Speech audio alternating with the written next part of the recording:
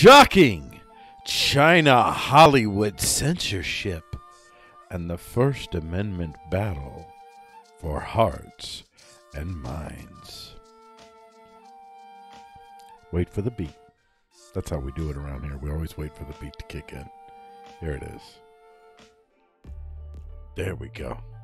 And now we rock on out to the, did I say rock on out? Today is Bring a Cringe to Work Day. So I brought myself. All right, that's terrible. So let's get on with the show. China's Hollywood censorship strategy is soft power intended to subvert our First Amendment rights as Americans by using our own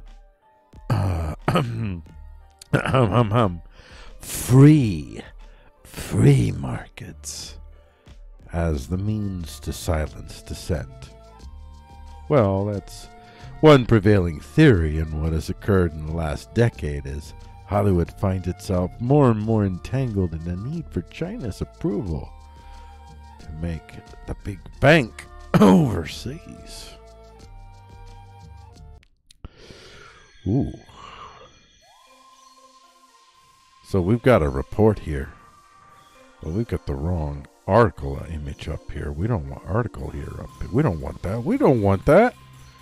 Got the wrong article up, but we could fix that right now. I want to make sure that we cite the right sources because we're decent people, okay? We're decent. All right, there we go. It took a little bit. Took a little bit to get there, but that's a story that we're going to be highlighting from.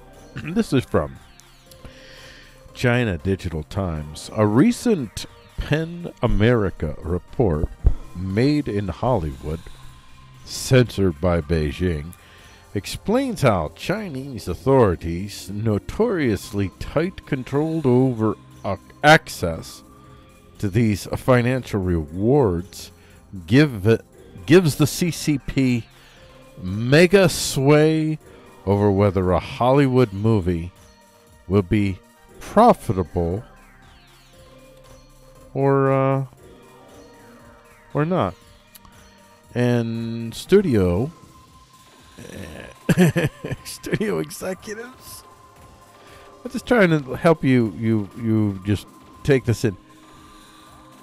Studio executives know it. Beyond the raw binary of access or denial, PEN America explains Chinese authorities wield an array of more precise levers. They can allow a greater profit share by including a film in the annual quota of 34 foreign releases, exclude it, leaving the option of selling Chinese earnings rights for a lower flat fee, or block it entirely. More favorable financial terms are available to filmmakers willing to accept the closer control that comes with a giant production. And they can control the timing of a film's opening relative to its global release, public holidays, or rival pictures. And they can restrict allowances to undermine promotion, not least through favorable or unfavorable attention to state and other media. Underlying all of this is the threat of indefinite, unspoken inclusion on long-rumored blacklists. And, listen, if ever there was a time that suddenly I was making films, trust me, China would look back at all the stuff that I've done and said and been like, yo, blacklist! Don't even try that, man! We look back at your stuff, man. We look back at your stuff, man. That's a blacklist, Phil. Crucially, these carrots and sticks can be deployed not only based on an individual's film's own content, but on that of other productions by the same individuals or studios. The hundreds of millions of dollars of leverage available against a major blockbuster can therefore extend to other productions or more diverse business interests. Though the PIN report does not cover television or online streaming, This point was illustrated elsewhere last year by a BuzzFeed news report. Oh gosh, I had to say those words. That Apple had instructed content producers for its Apple TV platform to avoid portraying China in a poor light. Because, diversity for thee, but, we're literally selling our soul to people who, they're Chinese kind of Nazis? Kind of that same. There's a lot of similarities. I'm just gonna say that. I mean, a lot of the end results are getting to be a little bit. They're very, very similar. A showrunner not working with Apple told BuzzFeed that this had become standard industry practice. They all do it. They have to do it if they want to play in that market, and they all want to play in that market. I mean, who would then? These are the folks that are leading the quote-unquote cultural revolution. These are the folks. Cultural revolution. Oh, we can talk about cultural revolutions another time. I don't know. We won't. I'm thinking about how should I handle myself here. And I'm thinking, you know what? I'm going to stick to my script. I'm going to stick to the form because I'm a decent human being. So this is what Google News says when you look for the phrase China, Hollywood censorship, and the First Amendment.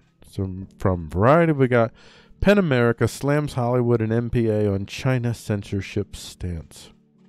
PEN America slams Hollywood and MPA on China censorship stance. The MPAA has fought for the First Amendment. Okay, whatever. And then we got from what I had read to you. This was 5 days ago. This other story, this is 3 weeks ago. PEN America slams Hollywood and MPA. China Digital Times did the report on how and why Hollywood self-censors for China. Hollywood Reporter from 2 days ago. This is kind of unrelated, but it's worth noting. TikTok to Trump. Ben violates due process, and we simply have no choice but to sue. I know, we kind of look like traitors and all that, but, The Hollywood Reporter allowed the Chinese government to track the location of federal. Well, it's just. There's a whole mess of issues that really come down to. Oh, here's the I do have the Variety article here if you want to see here.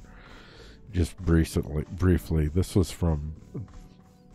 is Rebecca Davis from August 5th, 2020. So this is 3 weeks ago.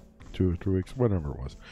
Nonprofit PEN America on Wednesday issued a moral clarion call. I'm just going to say, even though I kind of agree with them, I just hate that moral clarion call appeal. Appeal to morality, man. There's all kinds of pragmatic appeals that can be made here that would really disempower a lot of otherwise demagogic type folks out there today.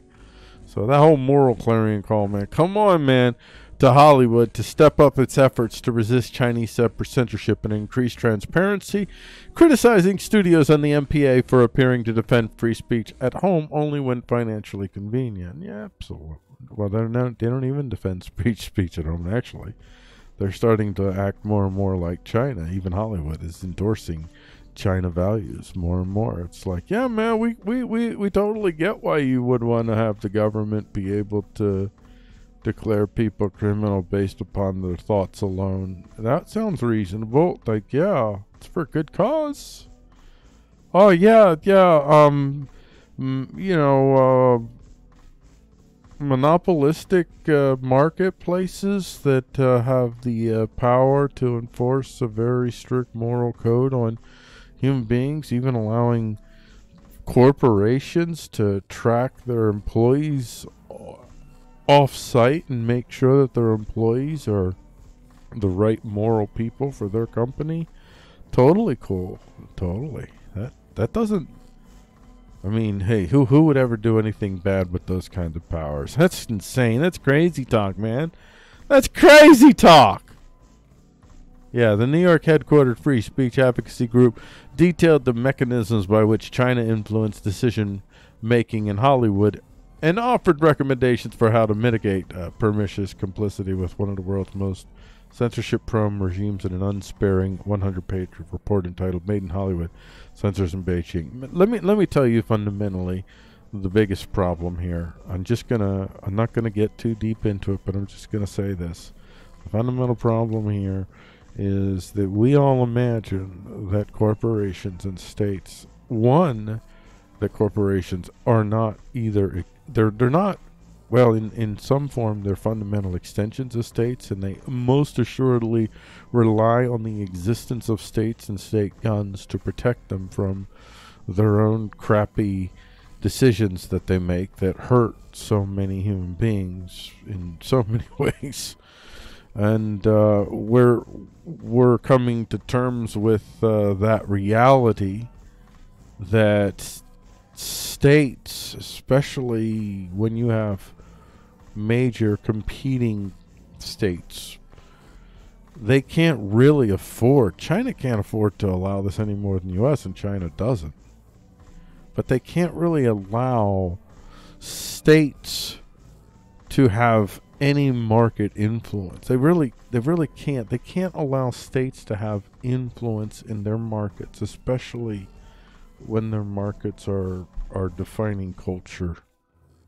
You just can't have that and have nation states. So if you would like a more ecumenical type of exchange amongst corporate whatever and creation, and Chinese companies being able to have things like TikTok in American markets, well, then you have to get rid of nation states.